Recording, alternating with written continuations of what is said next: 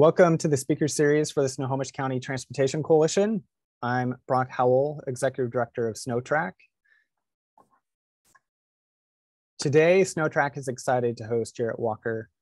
We thank Transportation Choices Coalition for serving as a co-host for today's forum, and APA Puget Sound for providing continuing education credits for AICP licensed planners for attending as well. As a mobility management coalition, Snotrac advocates for connecting people and communities in Snohomish County and beyond with safe, equitable, and accessible transportation by bringing together transportation and human service providers to identify mobility gaps and opportunities. Snotrac focuses especially on the needs of people with disabilities, older adults, youth, and low-income individuals, as well as people of color, immigrants and refugees, veterans, rural communities, and tribal nations. We are excited to have Jarrett Walker here today. It is Ride Transit Month here in the state of Washington by official proclamation of Governor Inslee. And so I believe this is one of the first events of the month, and we're excited to host Jarrett. With our speaker series, we hope to inspire leaders and advocates with best practices from around the country and world. And so I cannot be more pleased to have Jarrett Walker here with us today. We'll have a Q&A at the end, so be sure to think of your questions throughout the presentation and feel free to add them into the Q&A box as we go. As president of the consulting firm Jarrett Walker Associates based in Portland, Oregon, Mr. Walker is an international consultant in public transit network design and policy. He is the author of Human Transit, How Clear Thinking About Public Transit Can Enrich Our Communities and Our Lives, published by Island Press in 2011. And I believe, based off of tweets, there's an upcoming update to the book as well. So we're excited about that. With us today, in the audience, and I apologize, we're in webinar format, so you can't all see each other right now, although when we get to Q&A, we can certainly invite people to have a little bit more of a face-to-face interaction at that point. We have planners and engineers from departments of transportation, transit agencies, consulting firms, as well as elected officials from Snohomish County, across the state, and even the country. So it is great to have all of you here today, and I hope for a lively discussion at the end. And I believe Mr. Walker's presentation is about half an hour, so questions are encouraged. Thank you again for all being here. And Jarrett, it's great to have you. Feel free to take it away and load up your presentation.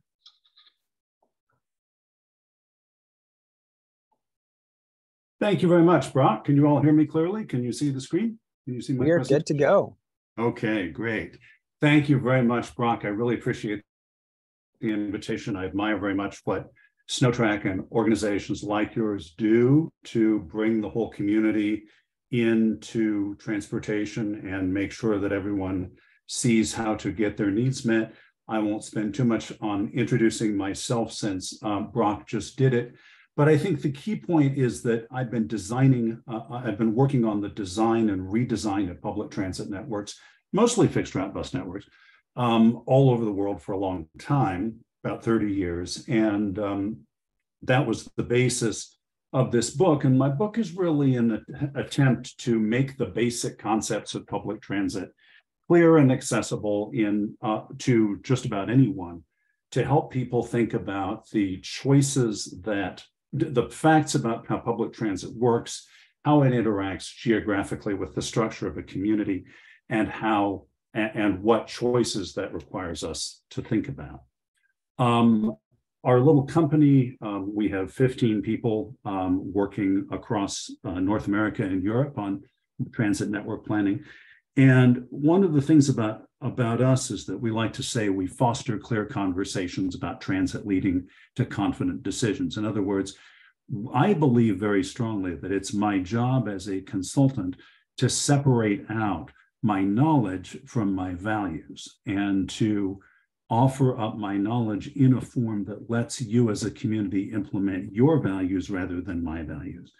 And that's a really important fundamental. And so when we're doing transit planning is always a big conversation about lots of people, but we really are focused on the quality and clarity of that conversation. By clarity, do I mean, do people understand the consequences of what they're advocating?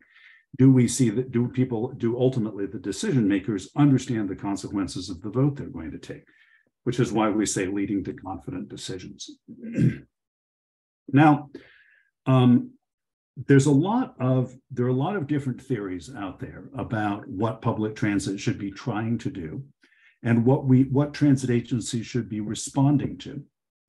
And one way to sort it is like this. There's a whole bunch of information that transit agencies and transit planners get all the time about what people say they want. Survey results, public comments, political input. But that's very anecdotal, of course, and also it presents us with the problem that we are inevitably hearing from people who know how to communicate with us effectively. So the process of self-selected public input always presents basic equity questions in terms of, are we hearing from a sufficiently diverse group of people? One interesting challenge that I think has improved just in the last couple of years as we've gone to more and more virtual meetings is that in the old days before COVID, overwhelming percentage, and especially before we had universal web literacy, an overwhelming share of public comments came in the form of public meetings. And public meetings require a lot of effort to attend. And because public meetings require a lot of effort to attend, people tend to attend them only if they have time. And as a result, we've tended to get a public conversation that is a little bit biased against people who are too busy to go to a meeting. And that's one of the reasons why sometimes it's taken a while for the message to get through that actually it is really important that public transit be reasonably fast, that public transit needs to be available for people who are in a hurry, because people who are in a hurry don't come to public meetings. So because of all that, the next sort of, we tend to then go to data about what people are doing now.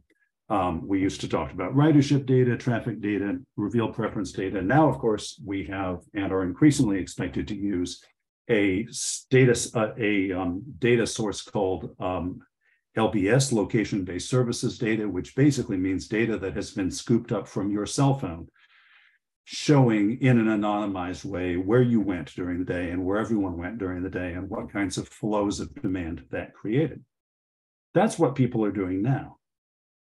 But what people are doing now is not necessarily what they want to do.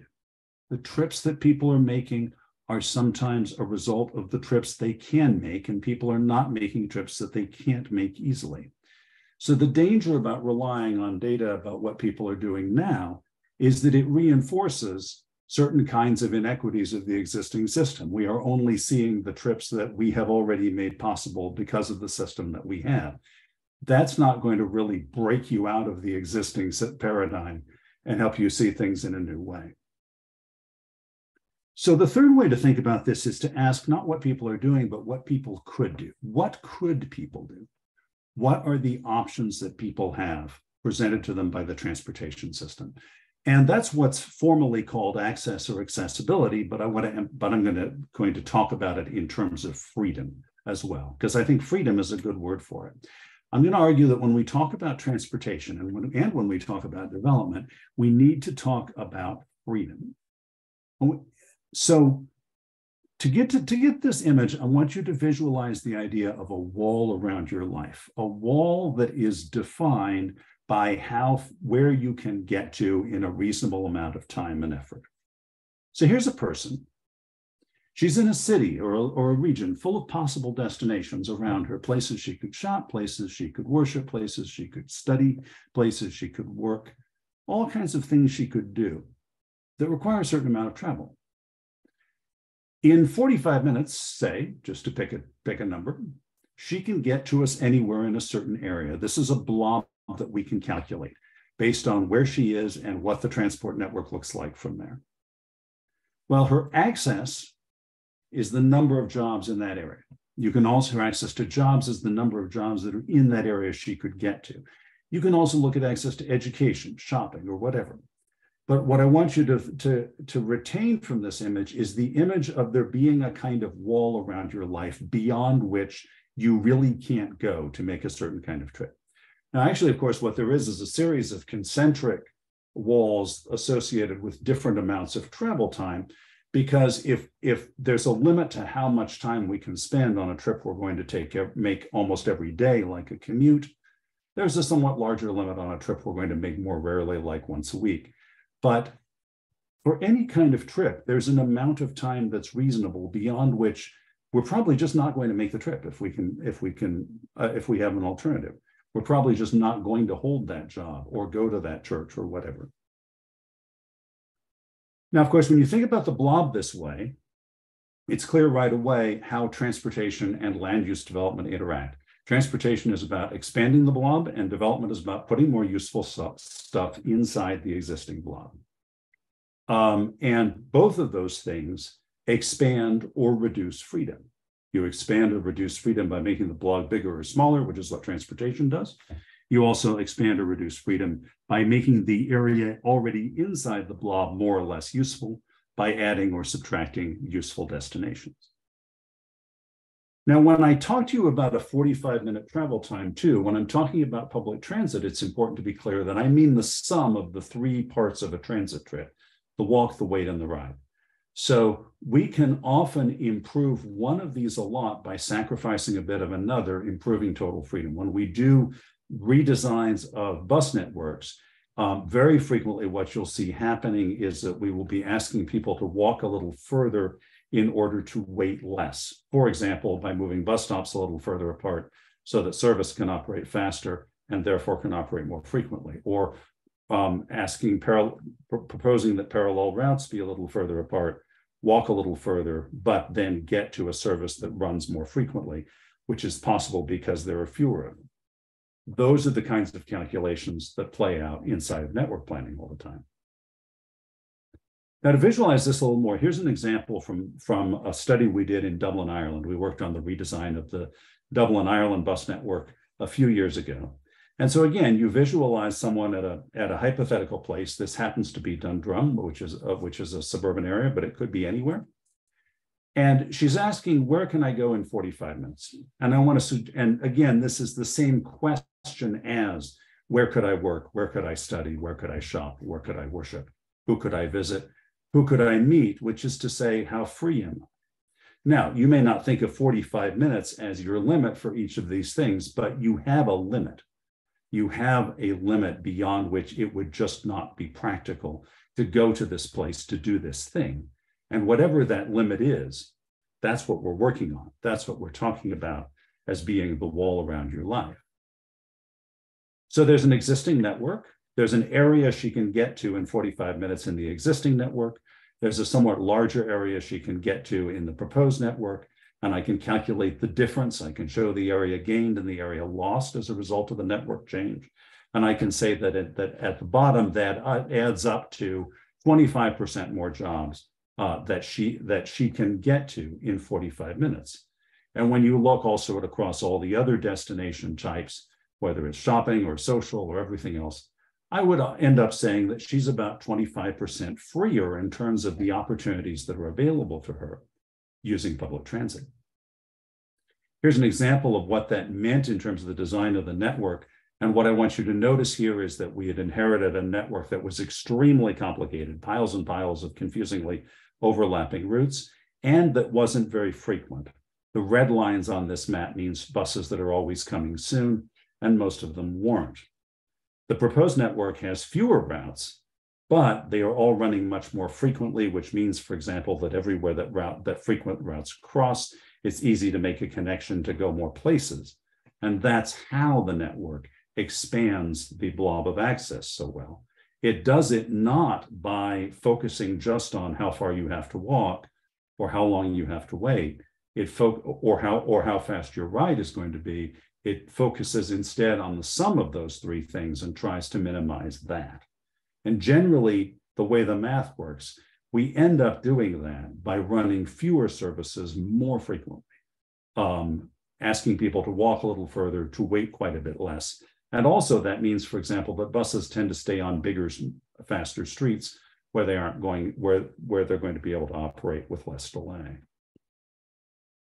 We can show the same thing on a region-wide level. So I can color each zone of the city according to how much access to opportunity expanded or contracted at that location as a result of the plan.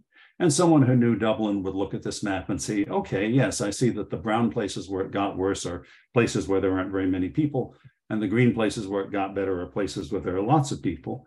So it makes sense. So we're not surprised to hear that on average across the population, we expanded freedom a lot, 16% more destinations in 45 minutes. And that's, so my point is, transportation planning is freedom planning.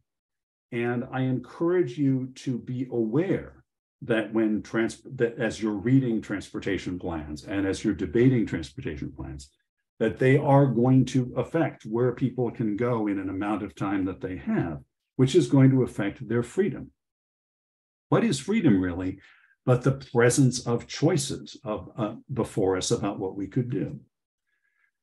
Now, the thing is that lots of other things affect these blobs too. As I said before, land use planning is also freedom planning because it decides whether things will be nearby or far away. Ask me sometime about how Social Security offices are located in the United States. It drives me crazy. Many things are not located, are located far away, therefore reducing our freedom. Development approval, street design operations, pricing, traffic operations, transit operations, decisions in all these areas expand or reduce our freedom. And we ought to be talking about freedom, in my view, as we're talking about those things. Now, in public transit, when we're talking about transit planning, a network that expands freedom is going to expand ridership. And the reason for that is if you stop and think about what we're doing, in a network designed for high access, it means that any person who looks up any trip that they're thinking about making is more likely to find that the travel time is reasonable. And that is the whole point. Without that, you're simply not going to have ridership. With that, you are. And so the great thing about access-oriented planning or thinking about access or freedom as we do planning is that we are capturing both, is that we are not just talking about the essence of what generates ridership. We're also at the same time talking about something that needs no justification, which is that it's great for people to have more freedom. It's great for people to have more choices and opportunities in their lives. Finally, it's important to recognize that freedom is a geometric fact, and that makes it very different from a lot of the other facts that are running around out there in transportation planning. You think about a project, whether it's a network design or some kind of land use development, and it's going to generate a freedom outcome. The transportation project is going to change the size of the blobs. The land use project is going to change how many people are benefiting from already being in the blobs or what destinations are already in the blobs. Either way, that's affecting freedom measurably. But that relationship is one of geometry. If we have the development, if we have the geographic layout of the city and the geographic layout of the transit network, we can calculate the freedom that results really with very little reference to the human sciences. It's really mostly a geometry calculation. There are a couple of exceptions. But in the big picture, that means it's a calculation we're very sure of. However, in most transportation planning, we then go on another step and say, based on how freedom has changed, how will this affect customers, traffic, ridership, all kinds of outcomes that investors and decision makers care about? You have to remember that's the social sciences. Those are predictions of human behavior. That is much less certain and much more transitory, much more likely to change over time in response to various kinds of cultural changes in terms of how people behave in the network. But the sheer possibility that we presented people with, the freedom, that's something quite durable. That's something that's not going to change. It's something we can understand very solidly because it's really just geometry.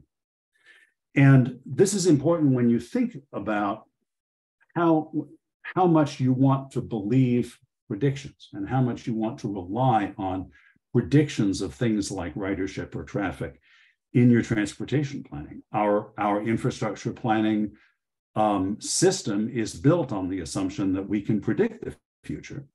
But in the course of my lifetime, certainly the 30 years I've been in this business, the world has just become progressively less and less predictable. And it has become more and more the daily reality that we need to think about how a network and a community will continue through unpredictable nonlinear shocks like pandemics, for example. And that as a result, prediction is something we should have a lot of humility about, and that if we can depend less on prediction, we can be on more solid ground. After all, we don't really want to be predicted as human. If you think about the idea of building a 20 or 30-year plan, first and foremost on a foundation of predictions about how people will behave in 30 years, well, those predictions are based on how people behave today. And that's exactly like telling your children that when they're the same age that you are now, they'll behave exactly the way you do. That's not really something we should be counting on. That's not something we should be assuming about the next generation, that they will respond in the same way that we do, in the way that we might predict based on how we behave. But that's what's happening. When you make predictions of human behavior 30 years from now, you're predicting your children's behavior based on how you behave now. It's worth stopping and thinking about whether that's actually a good thing to believe. So finally, when we're expanding freedom and when we're thinking about freedom, it will bring us sometimes into conflict with a lot of strong emotions that show up in transportation debates. Our emotions about infrastructure, things like this will bring prestige, or other people have this, why don't we? Or I want to cut a ribbon from sometimes from the elected official's perspective. Those can be reasons to create a piece of transit infrastructure that doesn't actually optimize freedom because it's doing something else, like symbolizing or representing.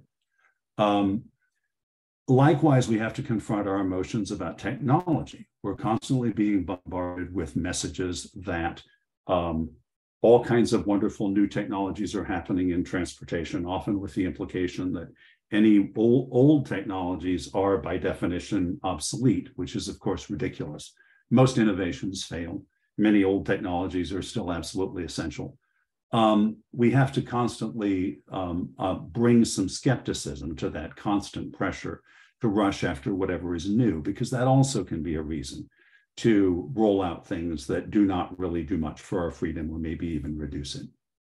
Bottom line is that only if we are measuring our freedom will we know if we're achieving. So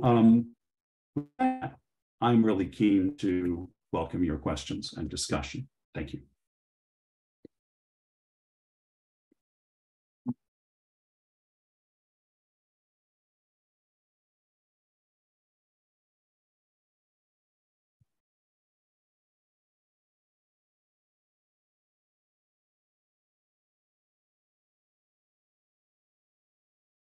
Oh, I am muted. Jarrett, thank you for a great presentation. And I'm hoping that's going to spark a great conversation by our guests. I'm going to kick us off with one question, and I have a bunch of other questions, but I'm encouraging our audience to type them in the chat, or if you'd like to come off mute, we might be able to facilitate that too, depending. All right, so first question is, your framing of increasing where one can go within 45 minutes, or the number of jobs they can get to within 45 minutes as one of freedom really rings true for me. And it marries a lot with a study published now, I think 7 years ago, by Harvard researchers about how transportation is the #1 factor for socioeconomic mobility over generations.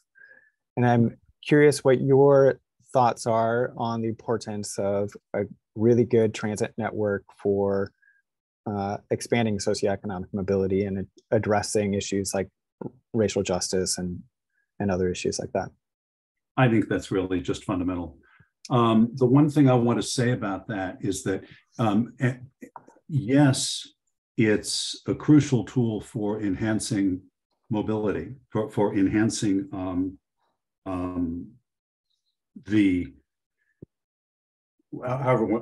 however you want to try it. It is a crucial tool for bringing people into connection with opportunity. And one of the things we often do with the freedom analysis tool is look particularly at how we have affected the freedom of people of color, of low-income people, people living with various kinds of disadvantage. And we can use this tool and apply it just to them.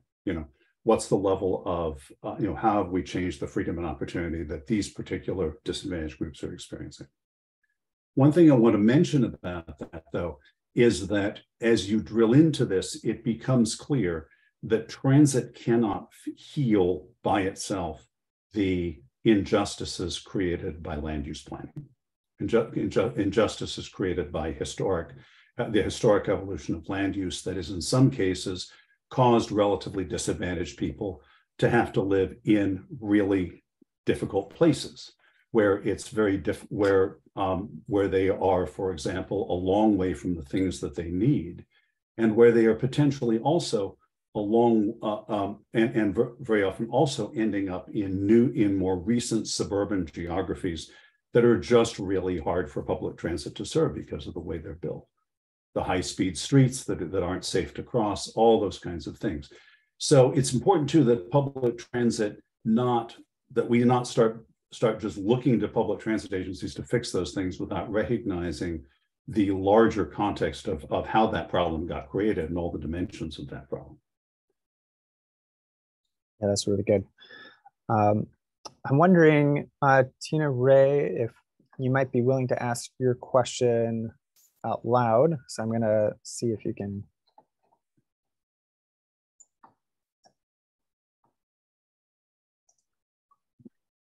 Tina, are you there, and are you available to ask your question or plural questions?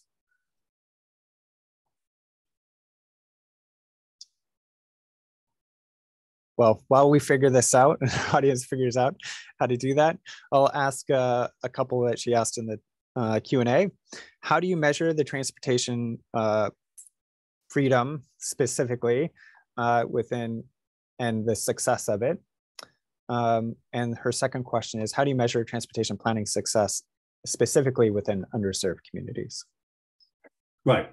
So the way we'll talk about this typically is I'll look at a particular community that is full of people experiencing historic disadvantage or current disadvantage, low-income communities, predominantly people of color communities or whatever, and I'll look at where they can get to from where they are in a fixed amount of time.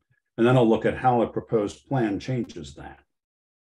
And you can, of course, satisfy basic civil rights requirements just by saying that you haven't made it worse. Unfortunately, most of our federal civil rights analysis methods under Title VI are mostly about not making it worse. They're not really about making it better or healing what is wrong with what we have. But you certainly can then show that you have achieved, on balance in a plan, a higher benefit for people of color, for people living with lower incomes than for the general population.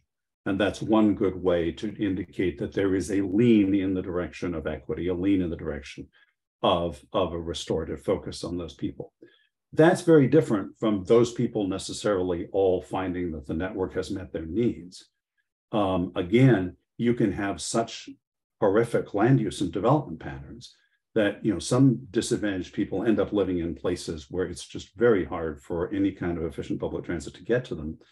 And that will show in that possibly we've made an improvement, but that's certainly not the same as everything being good for them. We don't claim that everything is good for them. There are so many other elements to that. Yeah, I think that goes into a comment provided by Michelle Zeidman in the Q&A, and I'll just read Michelle's comment and then maybe pose a question.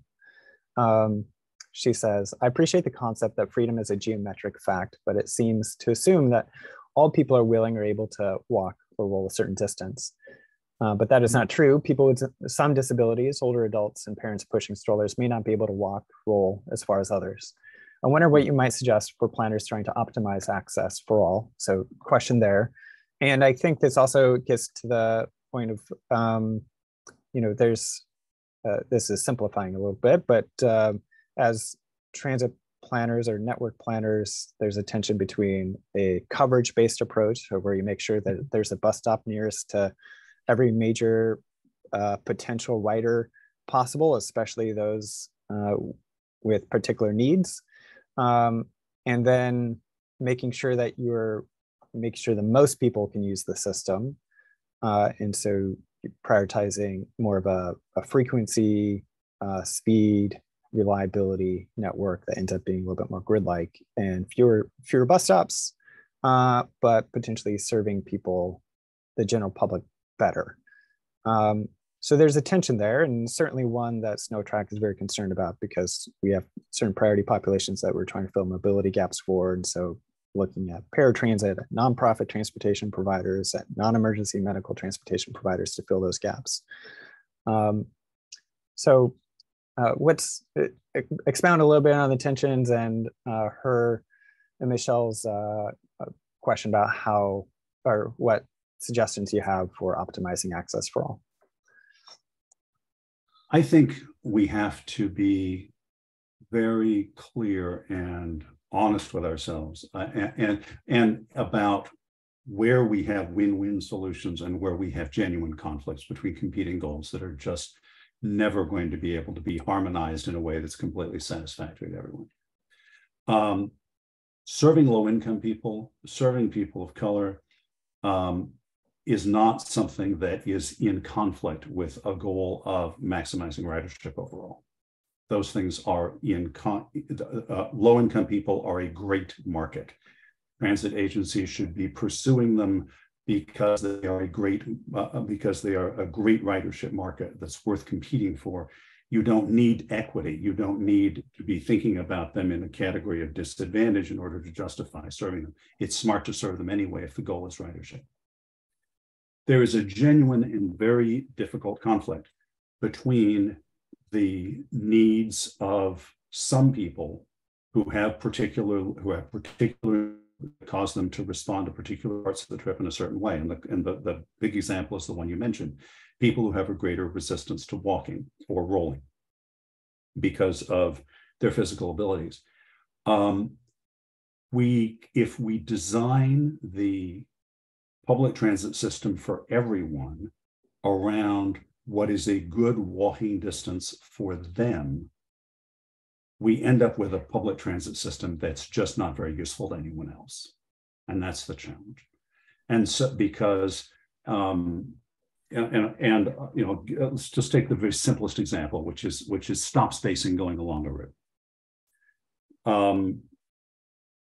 The United States has historically put bus stops very close together. In Europe, the typically consecutive bus stops on a route are 50 to 100% further apart than on average they are in the US. The bus stops, if you've ever ridden the rapid ride services inside of Seattle, which stop about every quarter mile, that is the kind of stop spacing you expect in Europe, almost never less than a quarter mile. Now that's because the European transit networks have been optimized for a long time to provide a maximum access for an average, for a sort of dominant 80% of the population that is more or less able-bodied and who will have no problem walking another block in order to get on a bus that goes much faster because it stops so much less. So we have to work through that in this country, but I think we have to, and I think the answer is a mixture of several things. It is recognizing that there's enormous work to be done on the street environment, because there are places where the problem with the walk is not the sheer distance, but some nature of the experience, whether it's the accessibility of the sidewalk, the lighting, whatever else, all these other things that create part of that experience. we have to then look carefully at making sure we understand how many people really do end up in a situation where they are cut off from service if we don't serve them. We can't just look at age, for example, because people are remaining healthier later in life. And there are more and more every year. There are not just more 80-year-olds, but there are more 80-year-olds who have no problem walking a quarter mile, right? And so we can't just use age. And then finally, when we get down to who are those people who are really, really not going to have an alternative, we have to find an alternative for them. And that may sometimes end up including paratransit or the kinds of services that your agency, that your organization develops. But the only alternative, if we simply say, well, we can't move stop, we have to keep the stops very close together because there are some people at every stop who can't walk, we'll end up perpetuating a quality of public transit service that most people just won't find useful. And we're going to pay for that in other ways, in low ridership, in the climate and congestion outcomes associated with people using cars instead of transit. So it's not easy. And it's very important that we be able to look at the geometry clearly and understand why there are places where we're not going to avoid this trade-off. And we have to then have a humane and inclusive conversation about how to not abandon that one person, but also not abandon the other 90% who would respond much more effectively to a service that runs faster with fewer stops. It's hard. I'll take a point of personal privilege in asking kind of a follow-up question here, which is, at the end of your presentation, you provide some skepticism of new technologies and not just going after any new shiny object that's coming down the road. And I think 2 years ago, I definitely had some personal skepticism of microtransit and app-based services of providing last mile coverage on a cost per rider basis of whether that would be justifiable. Numbers I've seen over the last year or so, at least from within state, I've been persuaded that certain situations it might work. Here in the county, community transit is a pilot project that's ongoing. It's now 9 or so months into its pilot, and then 3 more projects of innovative transportation services to be rolled out over the next 12 or so months. I'm curious what your thoughts are and whether that is one of those types of services that might fill that gap of where, yes, we have paratransit service, but certainly that doesn't provide the same real-time demand service that actually gives people freedom that they have to schedule a day or 2 in advance. So I'm curious what your thoughts are on microtransit. Yeah, and I'm sorry if I offend anyone at community transit or anyone else. I really wish you wouldn't call these innovative services. It's dial-a-ride has existed for decades. I was designing demand responsive transit systems 30 years ago. Back then, before we had the internet, the way it worked was that you had to request your trip a day in advance. You called up on the phone, you asked someone, and somebody took your order and then hooked the trips together, and all that happened. So the apps have accelerated and taken a lot of friction out of a kind of service that already existed. And I think that the more you tell yourself that it's innovative, the more you tell yourself that it's new and dazzling and different, the more you're going to take your eye off the fundamental geometry of what's happening. What's still happening is that a vehicle with a paid driver is going to a particular place to pick up that person and going to another place to pick up that person and going to another place to pick up that person. If you're lucky, if there's enough demand for there to be ridership, then the vehicle is going to make a meandering path through its area because the people who are asking for it are not in a straight line. And there are development patterns where the street network is so disconnected that that's the least bad way of doing it. And we frequently do recommend those services when, A, we're in a development pattern that is not conducive to fixed route service, and very importantly, B, Our client agency is very clear that this is not a ridership maximizing strategy. This is a coverage strategy. We are not, the ridership maximizing strategy for the agency would be not to serve this place at all, because it's so inhospitable to efficient public transit. So if you're going to serve this for a coverage reason, which is absolutely fine, just document clearly that's what you're doing. If you're going to serve this area for a coverage reason, demand responsive transit can be a more efficient way of doing that than a fixed route in certain kinds of very hostile geography. And so we do recommend them. We do many network design studies every year, and we often do recommend them. I have nothing against demand responsive transit. It's definitely part of the toolbox. I don't think we have been well served by telling ourselves that it's something new and special and fancy that solves all our problems.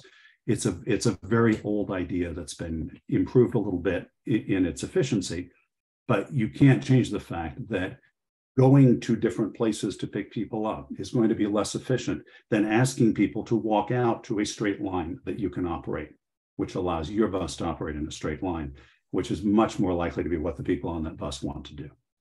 That's the trade-off. I'm gonna read Sasha's question, and then I'm gonna tip off Barb to ask, see if she can come on screen, or at least ask it verbally herself. So I'm gonna see how that goes. So Sasha asked a question from your book about how you mentioned stop spacing and duplicate service or duplicate coverage from having stops too close together. And she asks, are there methods you use to measure, assess different stop spacing alternatives? And I would add to the follow-up, because I'm just curious about it. In Snohomish County, we generally don't put local transit stops where our BRT stops are. They're usually across the intersection or just separated from one another. And I'm curious what your thoughts are about that design. I think, to take the last one first, there may be some technical or physical reason, but that is probably not the freedom maximizing way to do it. The freedom maximizing way to do it is to minimize the friction involved in the connection between a local bus and a BRT bus by making their stops as adjacent as possible. And I'm sure there are reasons why you don't want a local bus to just stop in the BRT stop and block the BRT bus. But I definitely would agree that I think you'd find a freedom analysis that would say that those should be as frictionless as possible. It's already a nuisance to connect, but the logic of efficient networks requires that we ask people to make connections.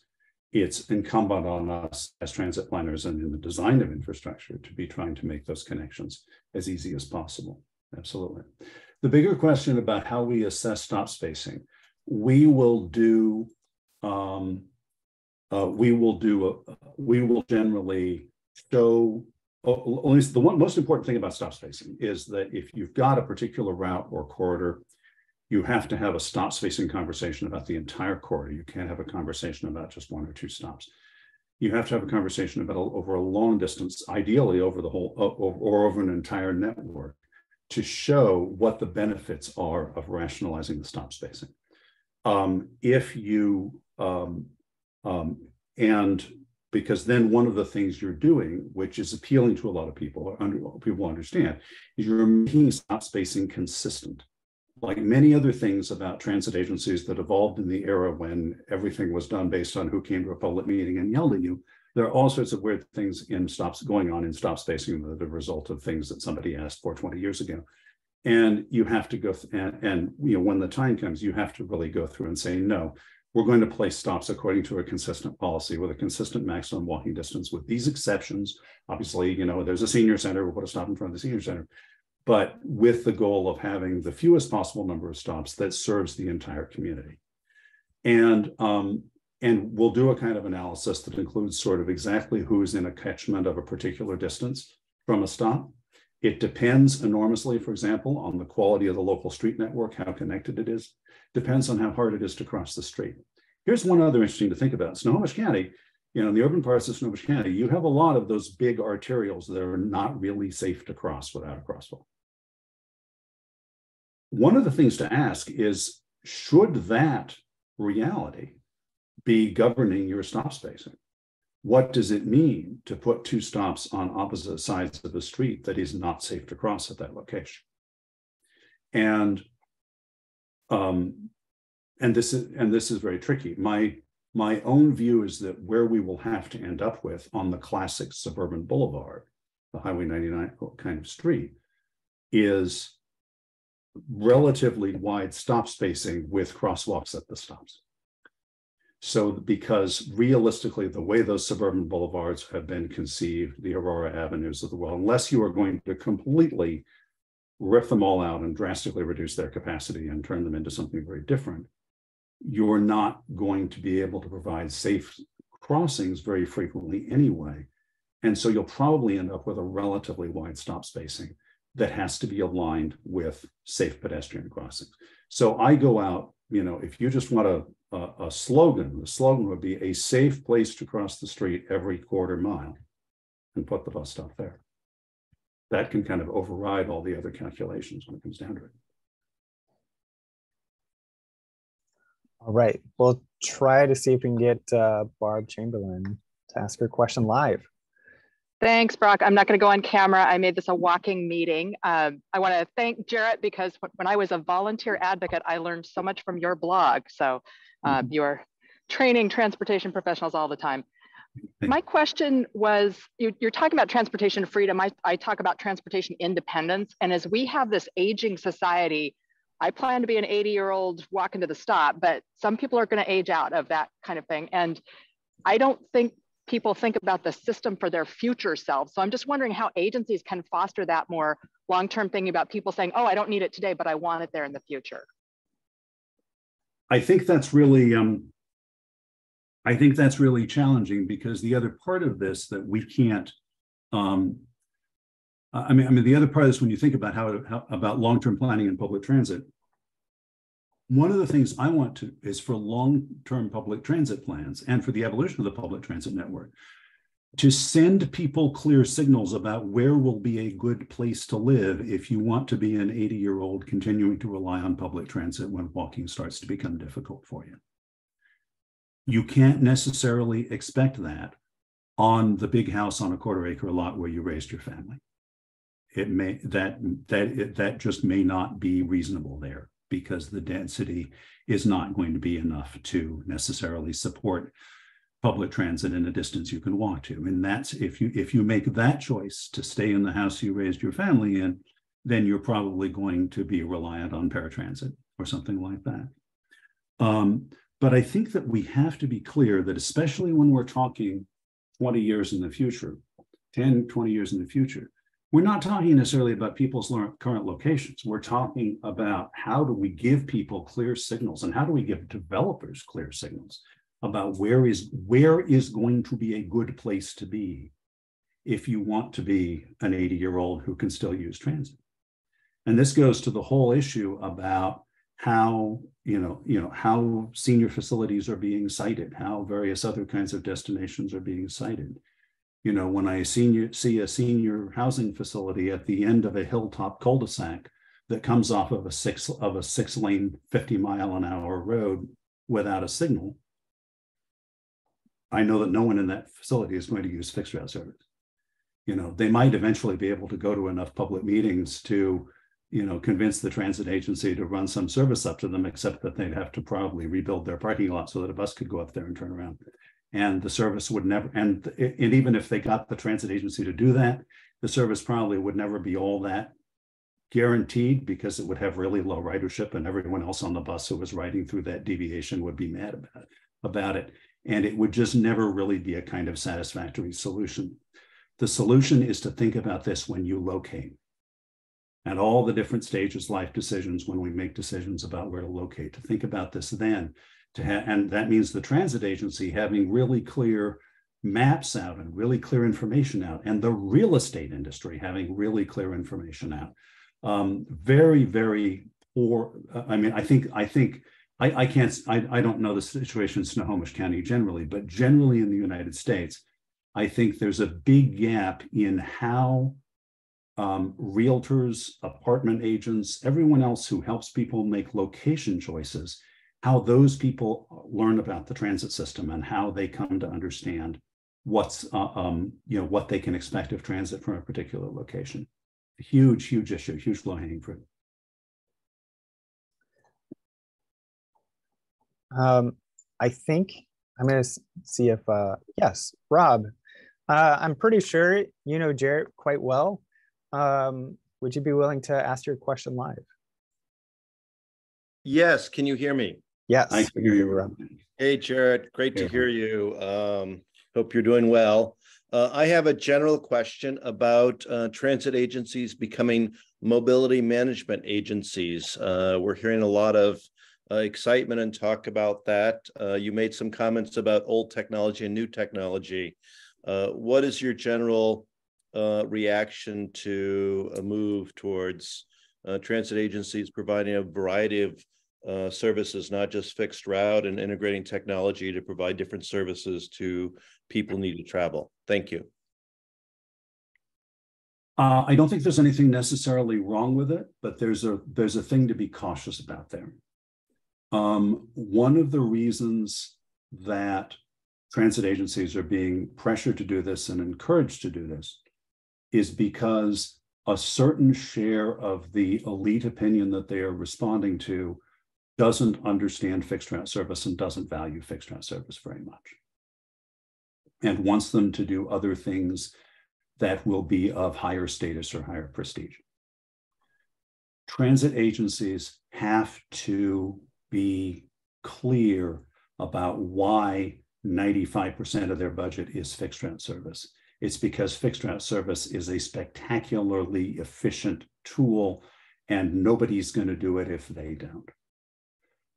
So as transit agencies expand on, if transit agencies choose to expand on their mission, that's fine as long as there is clarity about why fixed route service is still the foundation of it. If, on the other hand, they're expanding their mission because they just need to be liked and they're not getting enough love for running fixed route service, that's not necessarily the best reason. Fixed route service really needs to be advocated for, and people really need to, the work needs to be done to help people understand, to help very fortunate people who would never use fixed route service understand why fixed route service is doing such incredible good for the community, and why it's so important, and why nobody else will do it if the transit agency doesn't. Thank you for that. It's economies of scale with fixed route service, which is what I'm expecting. Thank you very much. Yeah.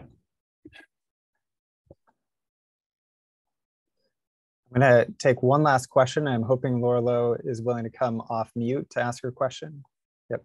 Oh, hello, everybody. Laura Lowe. I'm at HopeLink, and I'm the Find a Ride One Call, One Click System Program Manager. And I'm asking about rural transit planning. Before my job that I have now, it wasn't something I thought about, as I live in Seattle near a rapid ride line.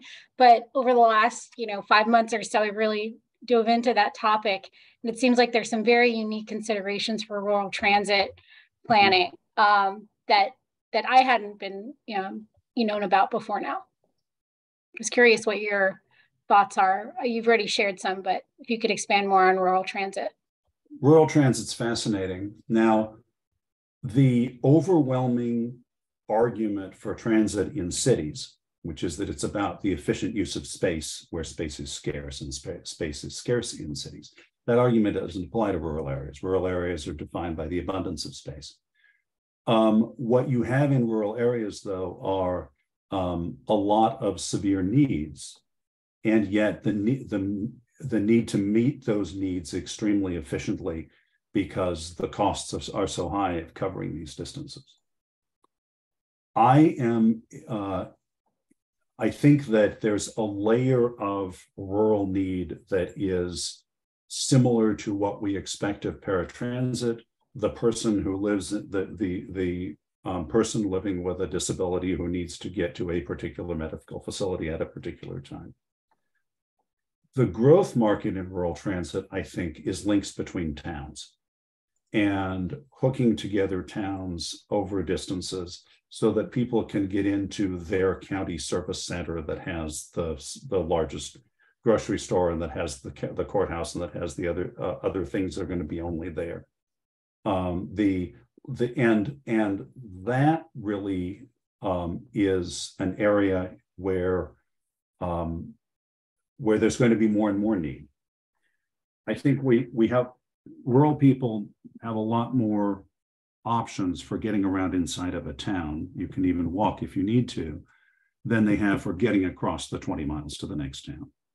And so I think that the bridging of that distance, the covering the distance, having a nice stop in the town, not driving all over the town if you can avoid it, although you certainly have to go over here to hit the Walmart or whatever. I think those are kind of that kind of captures what seems to be the most effective rural transit now. In many cases, this is what Greyhound used to do, right? Greyhound used to be the rural provider across and trailways and so on. When I was young, it was the rural provider across so much of the country, was stopping in all these old towns, going through 3 or 4 times a day. But they'd stop once in the town and then you'd walk from there or make other arrangements from there.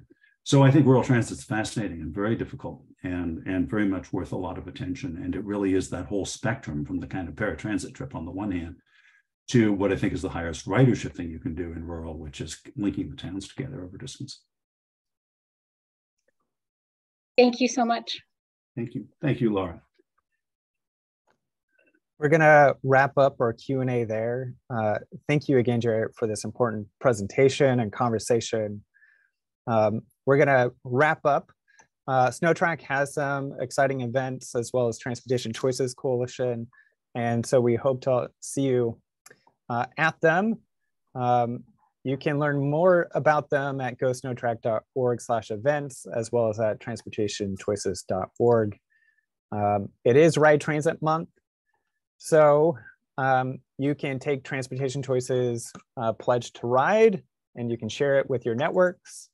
They have featured events including next Wednesday, Transit Trivia Night. On June 21st, there's a transit talk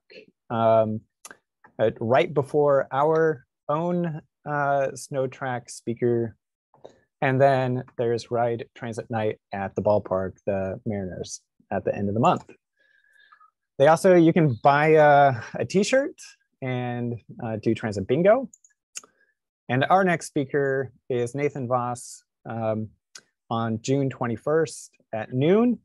He's the author of The Lines That Make Us. He is a Metro bus driver and takes a wonderful, empathetic approach towards life and bus driving. So I hope you encourage all your bus drivers to show up and learn how they can serve their entire community.